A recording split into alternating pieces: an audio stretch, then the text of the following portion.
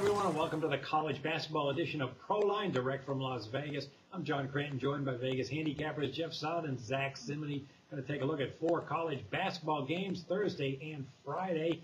First, we're going to start with our Twitter question of the week. This is how you can get involved. Just send the Proline panel any question. We'll try and answer it online or on the air. If it's used on the show, we're going to put you into a drawing to win $100 of e-bonus points on JimFeist.com. You can use that on any handicapper or any way you like on the site.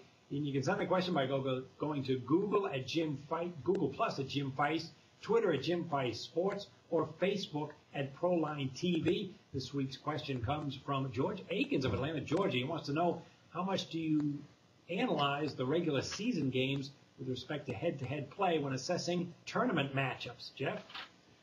Well, it depends. If a team that's 2 teams pretty equal in talent, and one of them just happened to win 2 close games during the regular season, it would be pretty difficult to win 3 straight against against a team that's pretty equal in talent to you. So that would be one time you might want to consider the team that lost both games.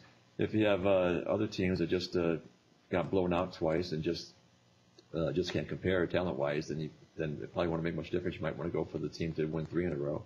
But it just depends. And then we have teams that are rivals. They might, the first team, one team won the first game, then the second team won the next game, and now they're playing again, and they're close in talent. You might go with the revenge factor with the team that lost the last game. So it depends on the teams themselves. There's no really set trend. I haven't seen any trends that always take the team in double revenge or a team in single revenge but it just depends on the teams that are playing. How would you, Zach? Yeah, with college basketball, the field is so large with 68 teams in the main tournament, and you have 20 to 30 in both the CBI and NIT, maybe a little bit less, but you're going to have over 100 teams in these expanded tournaments, so you're going to have to draw some type of comparisons. But for the most part, you're not going to see a conference opponent face a conference opponent in these tournaments. That's one of the main keys that I like, is that they set this up so that you will not have one of those matchups in the first 2 rounds. When you get in the extended rounds of Sweet 16 and beyond, that could be a possibility, but these early rounds, that's not going to happen. So I don't really compare to what happens in conference play to that for the regular season, because it's just not going to happen. You're not going to have conference opponents.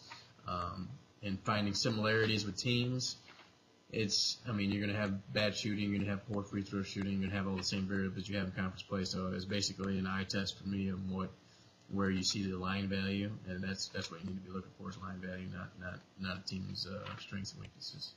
All right, with respect to the conference tournaments kicking off, the 2 things that I look for regular season meetings would be rebounds and free throws. Rebounds, I can get a sense sometimes of a potential matchup. For instance, if one team has a significant edge in rebounds, particularly under the offensive glass, they could have an edge during conference tournament time. Red Auerbach used to say, guards get tired, but the big guys, they don't get shorter. Exhibit A would be Kentucky with their tremendous height advantage. And then with free throws, I look at how the team, if there was a free throw disparity in the regular season meetings, and a lot of times the home teams can get an edge, even a huge edge, not all the time. But what that means is the referees could be given an edge to the home court and the home crowd. So I weigh that in when looking at tournament play, whether there was a disparity or not. One example would be the Mountain West Conference tournament, where during the regular season, you got Boise State and San Diego State, same records of 24-7, same conference records of 14-4 tops. They met once during the regular season. Boise won the game easily by 15 points, 61-46. Look at the free throw edge for the game. 19 free throw attempts for Boise, the home team, only 8 for San Diego State. So that's a plus 11. That was very close to the line. So when they're meeting in the conference tournament play, which is in Vegas, I would negate that and expect a more of a closer game because they had an edge. All right, let's get into one of our first games on the docket. On Thursday, you got the SEC tournament. It's taking place in Bridgestone Arena in Nashville, Tennessee. It's Tennessee against Vanderbilt. Vandy 4.5-point favorite. It is only 181 miles separate these 2 in-state rivals. They split the 2 regular season meetings, although the road team was the one who won. Tennessee won at Vandy, a 6-point dog, 76-73. Vandy kind of gave it to them just by going 17 of 30 from the free throw line. But the rematch at Tennessee, Tennessee was a small favorite, and Vandy really played a good game, winning 73-65. They were down at the half, 30-19, and then had a terrific second half, 54-35. So you got a Tennessee team here, Jeff. They're not winning games, a 3-10 run. They're not covering a 3-11 spread run. Yeah, if you want to take a team in better form, it's obviously Vanderbilt here. Tennessee, that 5-8 against the spread run, 3-10 last 13 games.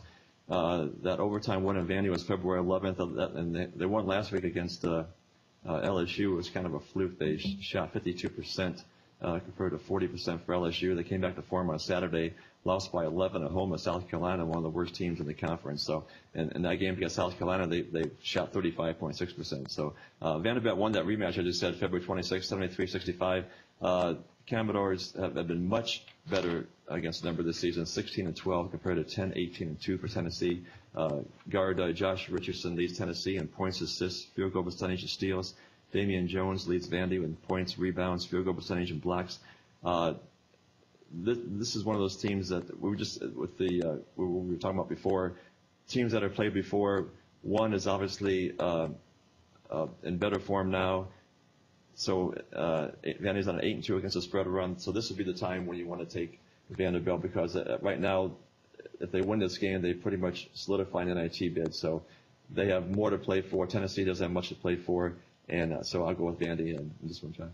Well, Vandy had a good season of 19-12, but they're really clicking right now. 5 consecutive wins under fiery coach Kevin Stallings, 9-9 in the SEC, but playing very well right now. And the offense is very solid, 103rd in the country in scoring. They're 28th in the nation in assists, and they shoot over 47% as a team. That's 35th in the country. So, Zach, it's a pretty good offensive team of the Commodores there. Yeah, they shot the lights out against Ole Miss on Saturday. It was one of my plays, but this game's going to be interesting because right now you're seeing the triple value that you usually see in the NFL. There's been so much line value against Vanderbilt for the last 2 weeks that the odds makers finally shifting it, with Vandy being a 4.5-point favorite in this game. But Tennessee, if you remember this team last year, I know it's a coaching change and whatnot, but they still have Josh Richardson. I think Amari Moore's still out there, the big man.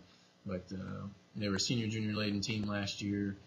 They didn't have anything to play for at the same time last year, and then they went on that run, got that play-in game, and then they went on that run in the March Madness tournament. But I think this is the time where a young team like Vanderbilt may struggle in a spot where they're actually favored. In Tennessee, Josh Richardson, 6'6", with that wingspan that NBA scouts love. I think it's like a 7-foot wingspan. But he's a leader.